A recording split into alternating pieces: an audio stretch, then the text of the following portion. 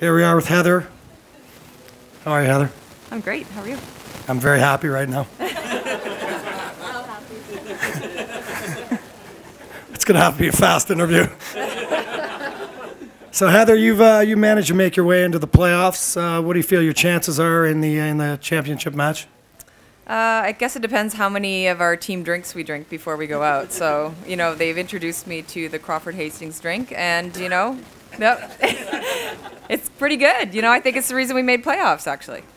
Now, have you ever curled? You've been in the Spiel basically every year. Have you ever curled with anybody from the amateur side who drinks as much as Crawford? I'm actually really impressed with the stamina of this team. They were out much later than I was, and I think I left at 2 last night. So I think they shut down the hospitality room, but they still came out and made lots of shots, so it's great. I can tell you, I was there, and they did put in a fine show in the hospitality room.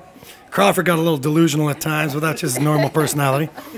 Now, what are you up to? How do you spend your off-season out in Nova Scotia? Just lots of kid time. Yeah, lots of family time, and we don't plan anything this summer because it's just so busy in the winter. And I just like to hang out with the kids at the cottage, and I spend lots of time in the rink in the winter, in the summertime though too, because my kids are involved in skating. So, if you ever need a break from the family, we could always go away on vacation, something like that. How do you feel about that? Sounds great. Sounds good. That's on film.